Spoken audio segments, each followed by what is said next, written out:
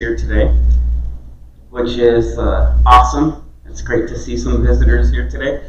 And just to let you know, if you're visiting, I am not the regular preacher here. I am just filling in for Brother Brent Forsyth, who is our regular preacher, and he's on vacation. And it's an honor here to go ahead and teach God's Word here today. So if you don't mind, start turning to John chapter 9. And some of you mature Christians, you know that light's already going off. Jesus heals the blind man, John chapter 9. That's what our lesson is going to be in today. And we're in the midst of Jesus' ministry, and Jesus is in Jerusalem. And the last reference that we have is why to Jesus is in Jerusalem is in John chapter 7, which I'll go ahead and read to you. In John 7, verses 2 and 3, "Now the feast of the Jews, the feast of booths, was near. Therefore his brothers said to him, 'Leave here and go into Judea, so that your disciples also may see your works, which you are doing.'" Okay? So Jesus kind of delayed, and his brothers kind of mocked him, and eventually he went down there to Judea and Jerusalem.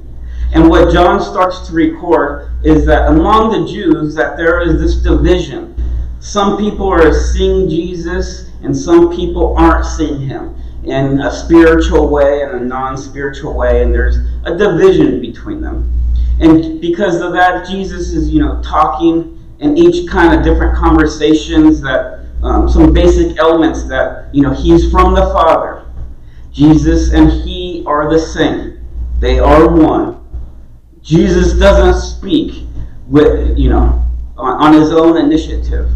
He's not here for his own initiative. He speaks what the Father tells him to speak. Jesus doesn't do his own deeds.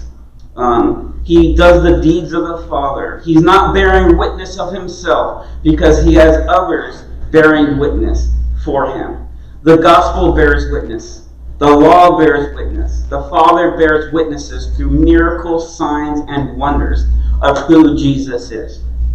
And Jesus says that he is the source of light and talks about a bunch of different ways how he's the source of light, okay? And that's what kind of causes the division between these Jews with Jesus.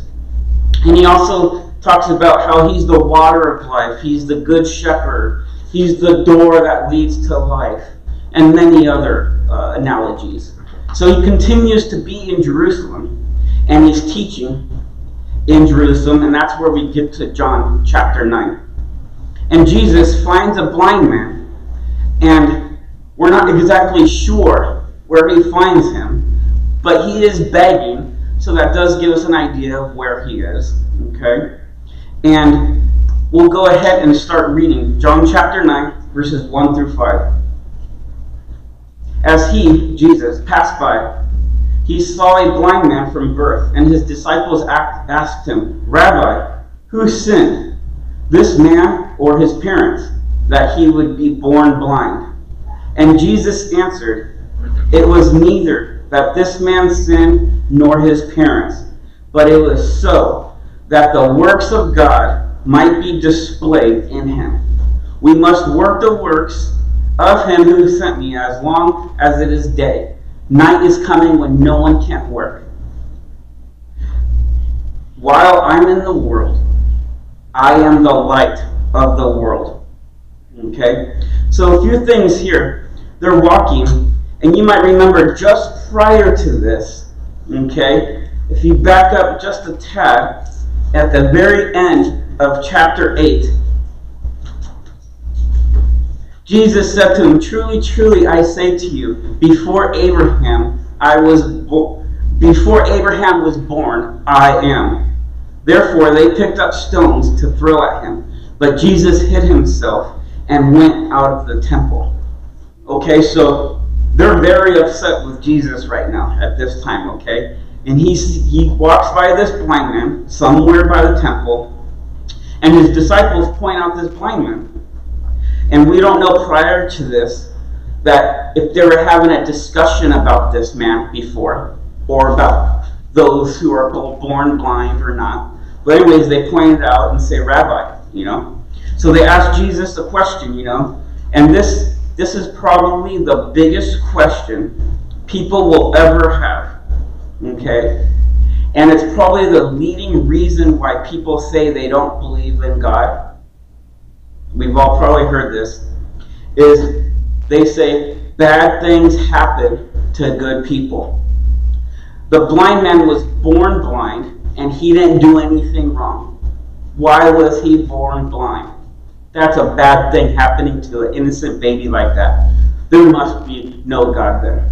We've all heard that, and unfortunately, sadly to say, the people asking that question or coming to that conclusion are people who don't understand God.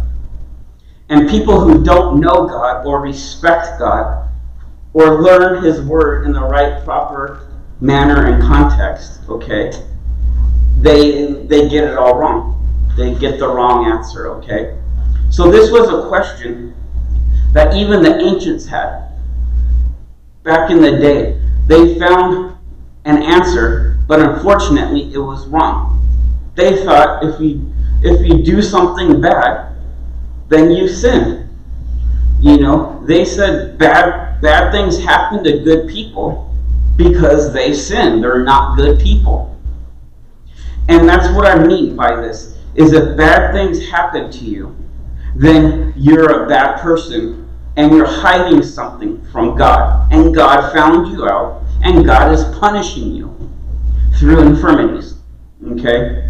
You did a bad deed, so God is punishing you. Hence, you're blind, or you're lame, or you're a leper. Okay? So whenever something bad like this ever happens, they always had to question, they must have sinned. Okay? And this concept goes back as far as Job. Okay? Which many place Job back in the time of Abraham. Okay?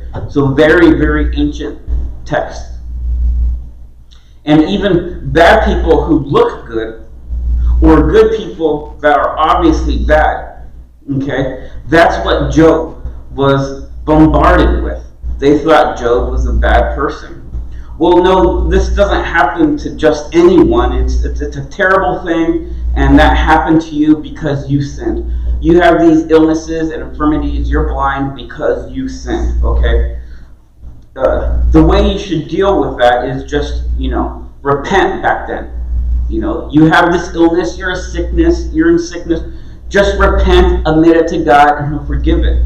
And Job says, no, you're wrong. That's not what's happening here, okay? I'm not a sinner, and God is not punishing me for my bad deeds, okay? So in John 9, they ask, interestingly, who sinned, this man or his parents? Okay, because he was born blind. And as you look at this, obviously they bring the parents into this question, okay, as part of the possibility on why that man was born blind. So why would they bring the parents into the question? Why would that make sense?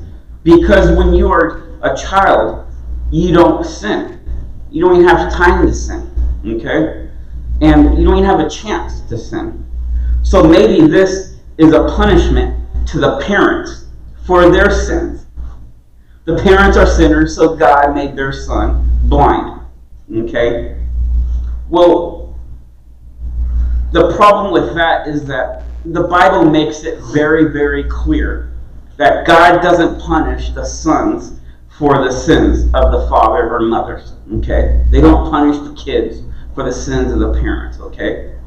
People's guilt, people's sins don't transfer over. And there are several passages in the Bible that say that's not the way that happens, okay? So then in John 9, they bring up the idea that maybe the blind man sinned, and therefore he was born blind, okay? The question was, who sinned, the parents or this blind man? So they asked if the blind man sinned, but, well, if he was born blind because he sinned, then what do you have here? Well, you have God punishing the blind man before the fact, knowing that at some point that he's going to sin. So you have this pre-punishment of a future sin that he's going to commit. Okay?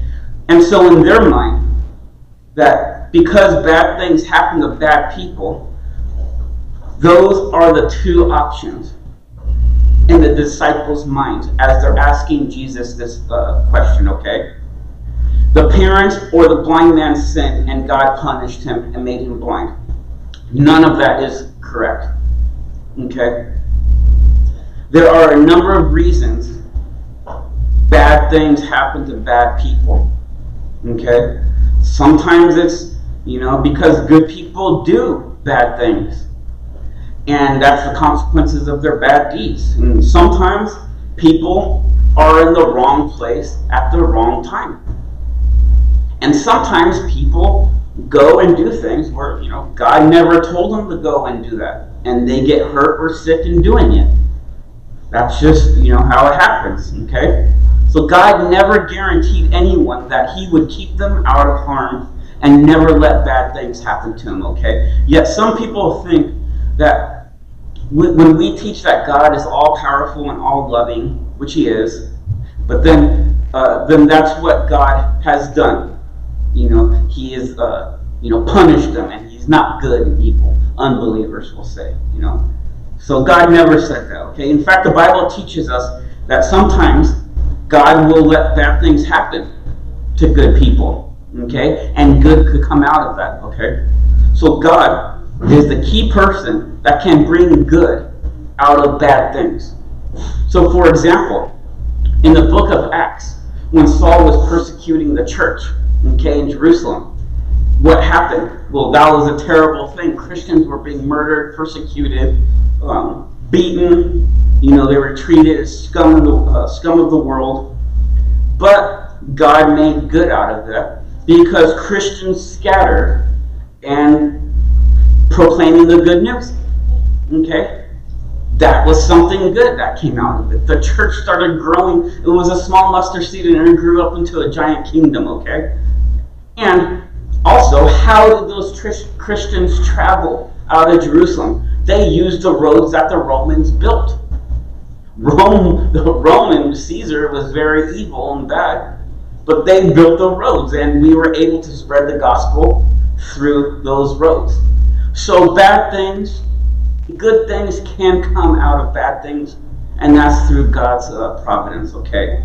So they asked Jesus this question: who sinned, the man or his parents, okay? So now that we got that covered on what they were thinking in their mind, why they're asking this question to their rabbi, their teacher, who's the master teacher.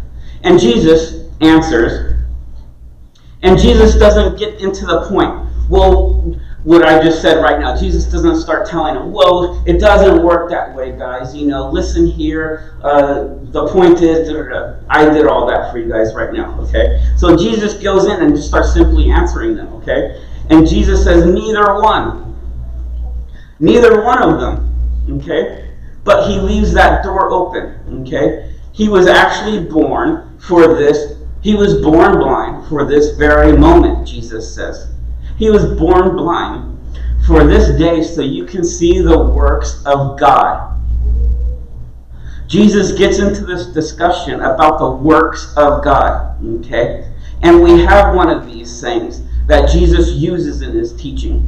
He always, often says, I have other work to do. I have more important work to do, okay? Jesus, they tell Jesus to eat something. But Jesus says, no, I have work to do and I have bread that you don't know about. Okay? So this is very much when Jesus talks about that. He says, I must work the works of the one who sent me. In verse 4. Okay? Jesus is basically saying that they are going to see a part of that work right now with the blind man. That's why this man was born blind, so you can see me do the works of the Father. And back in chapter 1, verse 5, while in the Gospel of John's writing, in chapter 1, while Jesus is basically saying, while I'm in the world, I'm the light of the world, confirming what John wrote in chapter 1. Okay? So That's what started this whole beginning of the light. Okay? So there are so many things that Jesus can talk about right here. Okay? He could, he could say, I'm the water of life. He could say, I'm the good shepherd, right in front of the blind man and his disciples. I'm the bread of life. All those analogies, okay? But Jesus is using the analogy of, I am the light of the world. Why is he using the light of the world now? Why not the bread, the shepherd, the water, etc., okay? Because the blind man is in darkness. And who's the light of the world? Jesus, all day long. So that's why he's using the analogy of the light. Okay? The man is in darkness, and this is a spiritual lesson from moving on. We're going to be talking about spiritual blindness, okay? This man is in physical darkness. He was born blind. But if Jesus can bring physical light to this man's eyes, then Jesus can bring light to the spiritual darkness of this world.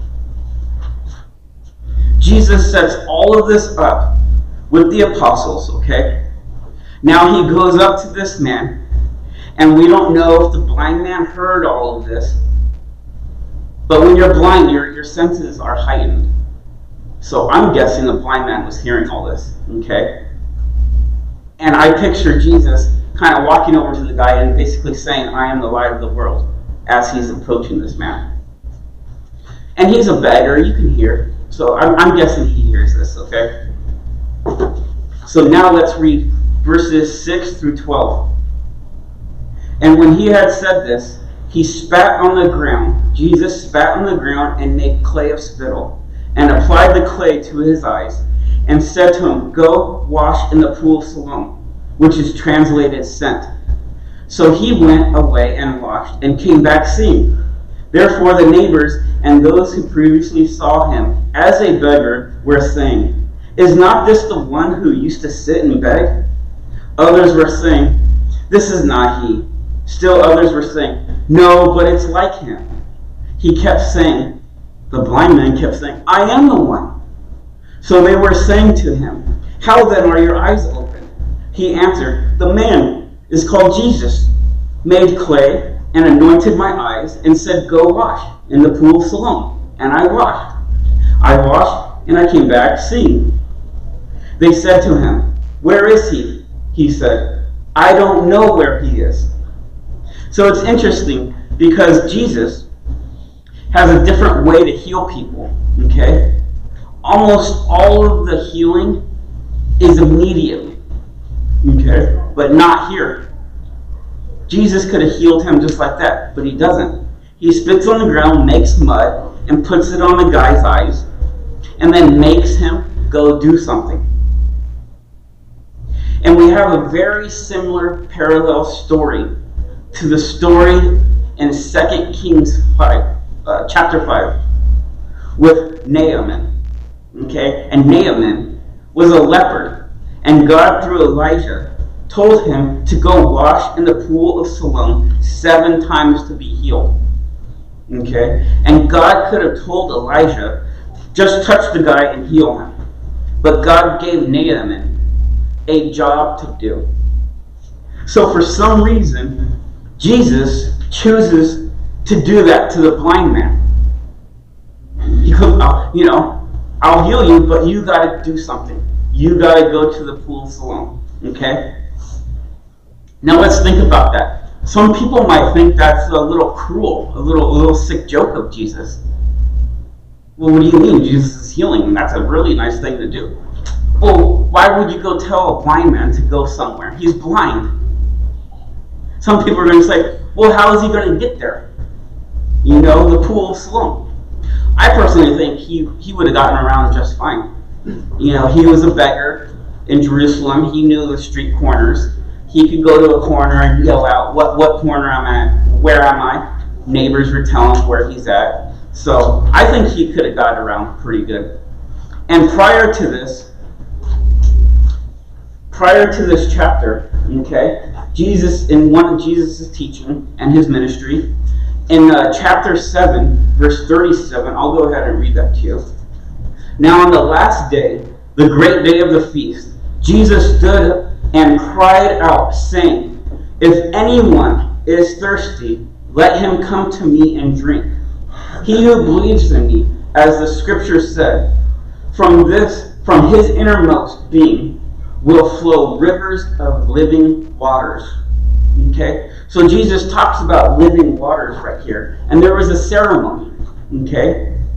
And on the last day of that feast and that ceremony, they would go down to the pool of Siloam, get water, and pour it out. So it's interesting that Jesus seems to draw upon that, and now, as if making this, he's recreating this ceremony with this blind man. You know, go and do what they would do at the last day of the feast. Go to the pool of Siloam and wash. Okay, or instead of pouring, you know, the man washes. Okay, and he's made well again. So the man finds his way to the pool and washes himself. And he doesn't think about it. He doesn't fight Jesus or ask Jesus why, or what are you talking about? Who are you, the stranger? You just spit on the ground and rub mud all over my eyes. He doesn't mention any of that. Okay? And like I said, your senses are heightened. So you hear Jesus spitting on the ground right in front of you, and now he's putting your spit on your eyes, and he doesn't even question it. I would have. So he goes and washes and comes back, and but he comes back probably to thank Jesus. Okay, we all know if someone cured you, you're going to be coming back. And then comes the debate. Here comes the debate and the confusion with the blind man. Some people say that is him. Some people are saying, no, that's not the blind man. It's just like him. It looks like him. Okay? And the blind man says, no, come on, guys. Come on. You see me here every day begging. It's me. I'm the blind guy. I can see. And they're probably going like this. How many fingers am I holding up? They're like, wow, he can really see. Okay? But some people aren't listening. And the blind man, in a way, becomes kind of like Jesus, where people aren't believing Jesus. And Jesus is kind of saying, come on, I am the Christ. How do you not see this, guys? Are you guys blind? Look at my works. The blind guy is saying, it's me, look at me, I can see. How do you not see this? No, you look like him, okay? So, we can see the analogy of the blind man and the Jesus here, okay?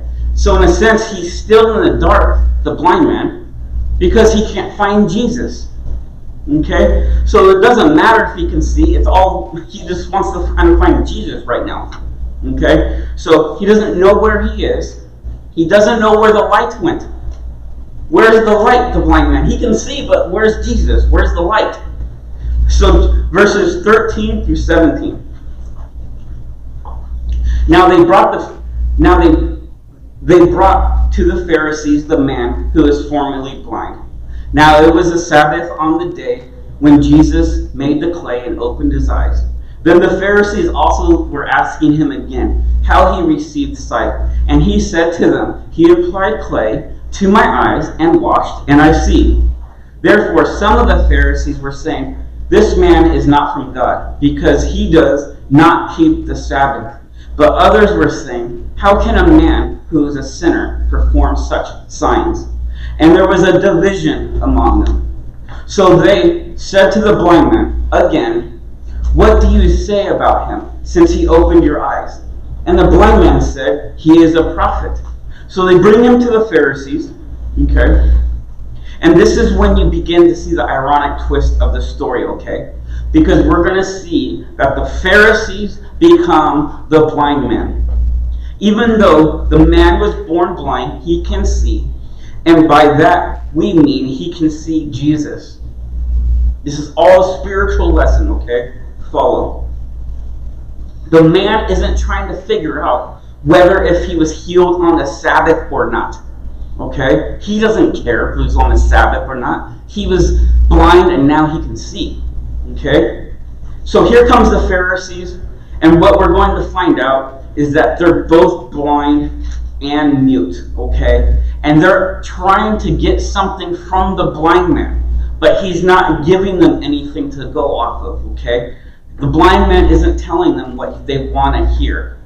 And he keeps asking him, well, how are you healed? How did you get healed? And the man keeps telling him, he made clay, put it on my eyes, and told me to go wash. And the Pharisees are like, no! Stop saying that. You can't be. So what is the stumbling block for the Pharisees? Why can't they see this miraculous thing that just happened in front of them? They refuse to see it, okay? And they refuse to admit that Jesus is the Messiah and he's performing signs that come from God, okay? And then the answer is that Jesus is breaking their laws, the Pharisees' laws that they're making up, that you can't heal on the Sabbath, okay? So that's what they're getting angry about.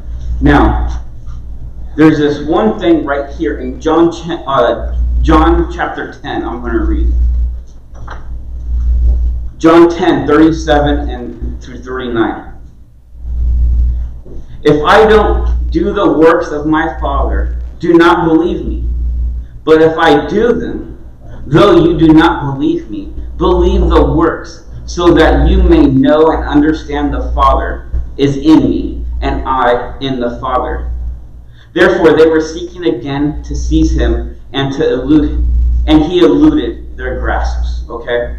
So Jesus understands that so many of these Pharisees just won't believe in him, won't believe in his miracles, because they are all caught up that he healed on the Sabbath, and he upset the Pharisees because of the rules that they were thinking about. Okay, the Pharisees' minds were all on their rules. Okay, so in a sense, Jesus says, "I get that. We get that, and us Christians are like that too. When we spread the gospel, to other denominations or non-believers, we're going to preach the word, and we get that. Some aren't going to believe." Some didn't get that with Jesus, so don't get too down on yourself, It happened to Jesus, it's going to happen to us, okay? So that's a stumbling block right there. They can't get past that Jesus broke their rules. And a miracle just happened. They won't look at that, okay? So let's read. And also, remember when John the Baptizer sent his disciples to Jesus to ask if he really is the one that was coming? And what did Jesus say to his disciples? Well, go back to John and report what you see here. What do you see here? These are miracles, works from God, from heaven. Go report them. So the gospel isn't just based on just faith here. It's factual evidence and works that we are spreading to the world here. And Jesus is basically saying that. Look at my works. Where do you think they're coming from? No, you broke the Sabbath. We're not looking at those works. We can't. You broke the Sabbath, our rules. And it's very sad, and they're the blind ones. They can't see that. So let's go back in verse 16. Some Pharisees were saying, this man is not from God because he is a sinner and does not keep the Sabbath. But others were saying, how can a man who is a sinner perform such signs? So there was a division among them. So I'm giving the Pharisees a hard time right now. But there were some that were believing in Jesus. So they're not all blind. Okay? So give them a little credit right there. So the works tell you about Jesus, and unless you refuse to look at the works, you're hooked on the Sabbath. Okay? And then they asked the man, who do you think he is? And the blind man says, a prophet. But he doesn't say the prophet. He's just a prophet. Okay? So the blind man's faith in Jesus is good. Okay? But it's not developed to where it needs to be at this point. He knows Jesus is, he's got to be at least a prophet. Okay? So they still aren't getting it. And what do they want from the man? Because the man isn't giving them what they want.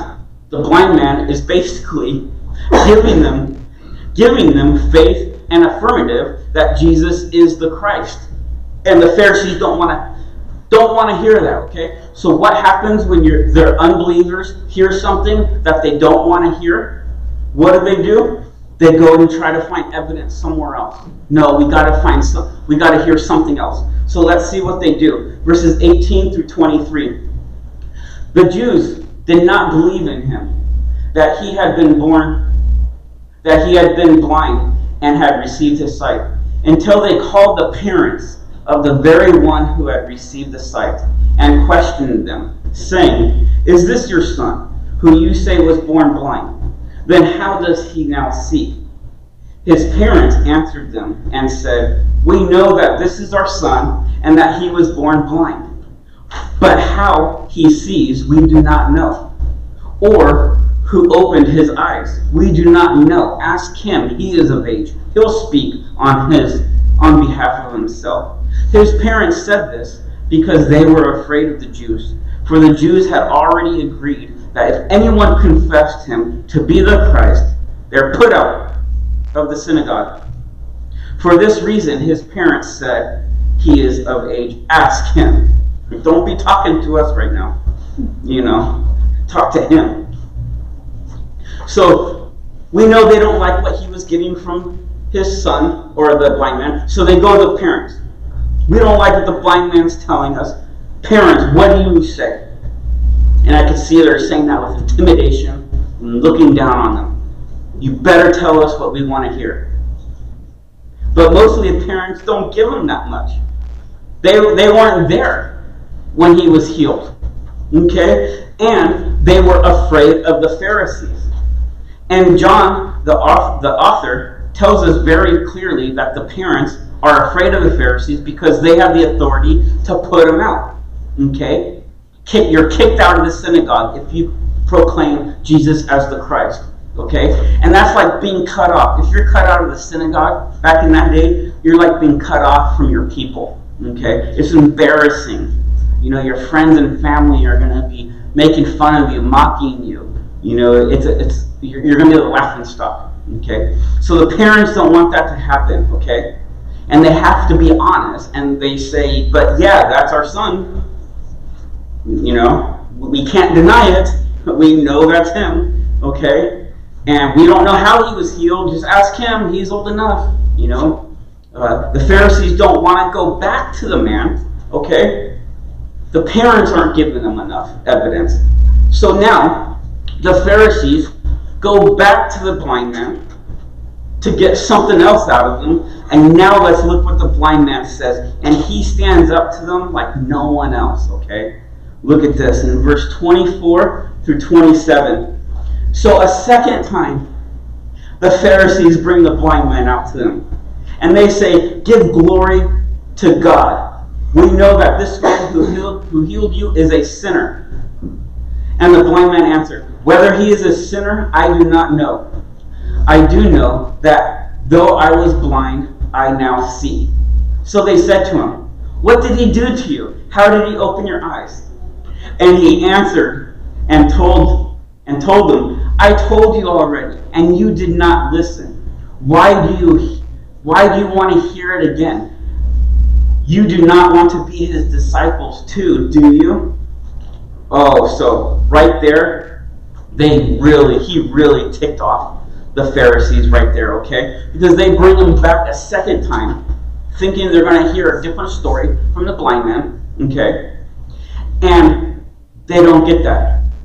And he's basically telling them, "I told you already what happened, the whole story over again," okay? And look at the logic here in verse 27, or verse 25. The blind man answered, "Whether he's a sinner, I do not know. One thing I know, I was blind and now I see." Okay? So it's either this illustration of one, either he is the blind man or he is not the blind man. Or two, that he is the blind man. Those are basically the only two options that they have. And if he is the blind man, then he sees now. If they open that door, then they're going to have to say that Jesus is the Christ, but they won't open that door. They keep that door shut. So they're looking for another door. So they're trying to find some reason to keep another door open, okay, with the blind man. So they're struggling, okay? But the man does not struggle, okay? He already knows that he's the man and he's healed. He's seeing, and we're seeing the hardness of hearts of all the Pharisees right here, the real blind ones, okay? They refuse to admit that Jesus is the Christ, and he sees again. And they ask him a second time, how were you healed? And the blind man says, he spat on the ground and washed my eyes, I see again. So just like Jesus, he keeps telling them, okay, that he's the Christ, but they keep asking him over and over again. Tell us plainly if you are or not, okay? So the man gets bold and says, what, you guys want to become his disciples too? And now they are enraged, okay? 28 through 38. And they reviled him and said, you are his disciple, but we are disciples of Moses. We know that God has spoken to Moses, but as for this man, we do not know where he is from. The man answered and said to them, well, here is an amazing thing, that you do not know where he is from, and yet he opened my eyes. When we know that God does not hear sinners, but if anyone is God-fearing and does his will, he hears him. Since the beginning of time, it has never been heard that anyone opened the eyes of a person born blind. If this man were not from God, he could do nothing. They answered him, you were born entirely in sins, and you are teaching us? So they put him out. Jesus heard that he had put him out, and finding him, he said, do you believe in the Son of Man? He answered, who is he, Lord, that I may believe in him? And Jesus said to him, you have both seen him, and he is the one who is talking to you. And the blind man said, Lord, I believe, and he worshipped Jesus. So we can see, because this blind man, okay, has been given this new release on life. He was born blind and now he can see. He doesn't care about the Pharisees at this point. He basically told the Pharisees off right there. He's not afraid of them. He doesn't care if he gets kicked out of the synagogue. He can see now. That's the last thing on his mind, being kicked out of the synagogue. He has this beautiful sight of the world right here, okay? And notice as they're dealing with him, their answers, the Pharisees' answers and the Pharisees' comebacks are always an intimidation, or they're not using evidence. They're saying, you're his disciple, we're disciples of Moses. God talked to Moses. And it's just name-calling and threats to this blind man from the Pharisees. So they say to the man who was blind, you were born in sins. On how we back to how we started this lesson, you were born in sin and now you're blind, okay? And the Pharisees aren't getting it because they don't want to open that door to Christ. So they're scrambling. The Pharisees now, they're scrambling, they're talking to each other. They don't know what to do, okay? So they just finally kick them out, okay? And it's interesting that people like the parents are afraid of the Pharisees because they look at what they're going to lose, okay? But the man looks at what he's going to gain.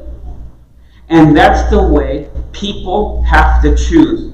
We have to look, people look at what they will lose or what they will gain in Jesus. And we have to look at what we're going to gain in Jesus and not what we're going to lose in this world with the Pharisees, okay? So the man has the right attitude, and he's not afraid, but he knows that he's going to have that salvation through Jesus Christ. Okay? So Jesus finds him. And he goes to the man. And he says, it's me. You didn't see me before. All you could do is hear me, but now you hear me. And the man worshipped Jesus. And finally, his faith has developed now. From, no, Jesus is a prophet, and now Jesus is the Son of God to this blind man. And he just worships Jesus right there on the spot. just that relief of seeing the Son of God with your brand new eyes, okay, within the first 10, 20 minutes of your, seeing the world. 39 to the end of the chapter. And Jesus said, "For judgment I came into this world, so that those who do not see may see, and that those who see may become blind."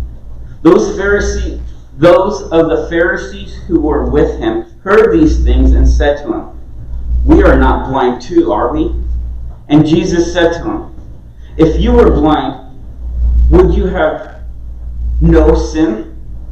But since you say, 'We see,' your sin remains." So Jesus came for this very purpose, and he came for judgment, he says. But that's interesting because often Jesus says he doesn't come for judgment, or he didn't come for judgment when he was here. But here he says he did come for judgment, and that here there is a purpose for his judgment here, so that they can see. Okay? And Jesus isn't talking about physically blind. He's talking about people like tax gatherers and sinners, because they are blind spiritually and they can't see, and they're digging a hole for themselves deeper and deeper.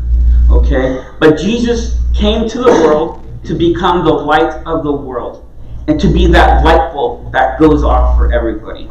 And Jesus also came that those who think they can see will remain blind because they don't understand spiritually. They think they can see and understand everything and know all about how to keep the Sabbath and how to keep their rules. But they're blind as a bat. So, Jesus, as long as you can see, you are going to be blind. Spiritually blind, he's saying. You Pharisees think you can see everything, all your rules, but you do not see spiritually. And when you're spiritually blind, your sin remains. And if you're willing to help yourself and say, "I am blind as a bat," when it comes to spirituality, then Jesus can help you. Okay? Then you can see that Jesus is the light of the world. So we cannot be blind today, okay? We can all see. We see each other. We see the building. But we can't get wrapped up in all that. That's all it's about, okay? That's not all that matters right now. We are all seeing the truth, the spiritual truth, and that's the works of God through Jesus Christ. So today, does it take us a whole lot of evidence and this hearsay to believe? No. Okay? We are going to see the works and believe in it. We're not going to be spiritually blind like the Pharisees. Okay? So today, that's the end of my lesson. Thank you so much. John chapter 9. And today, if any of you need to strengthen your faith in the Lord and Savior, let that be known so you can see spiritually today. Thank you. Let's all stand and sing. Will you live for Jesus and be always pure?